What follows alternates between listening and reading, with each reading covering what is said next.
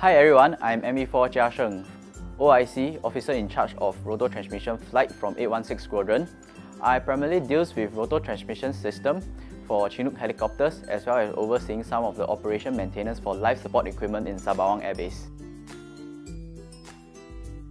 So as part of 816 Squadron, we maintain the life support survival equipment.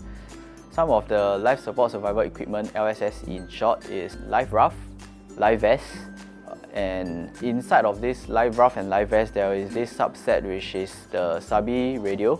So this SABI radio function is to give out some distress frequency when there is emergency cases, and because of the original design of this SABI radio, there were occurrences of inadvertent dislodge causing false alarm.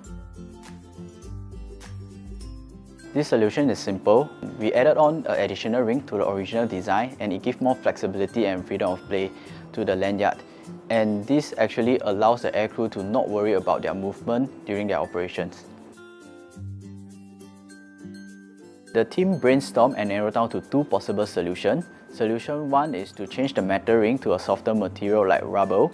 Solution 2 is to add an additional ring which can improve its flexibility. So the ring and lanyard is to allow the aircrew to pull and hence triggering distress frequency in time of emergency. And with this consideration in mind, we didn't want to change the existing ring.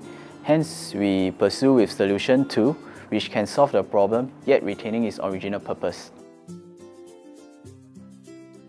Initially, when we raised this issue to original equipment manufacturer OEM in short, they did not provide us a concrete solution, but that did not stop us from being innovative, finding more ideas. Hence, we actually narrowed down to the two ideas, trial on them, and presented this solution to OEM. And in the end, they even thanked us and gave us a letter of appreciation.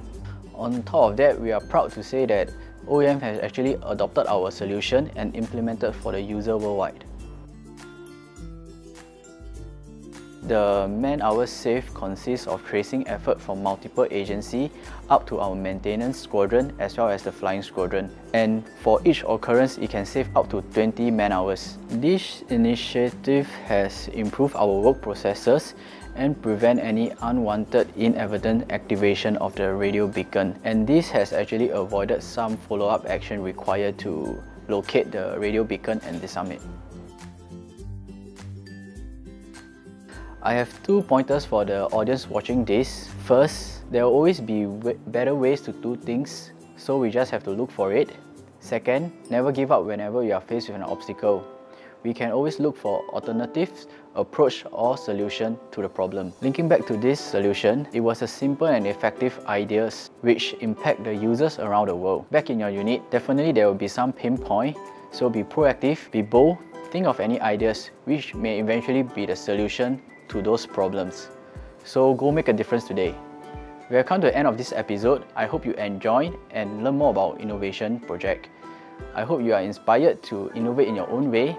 If you'd like to see more RSAF content, please subscribe to our channel and I hope to see you again. Bye bye!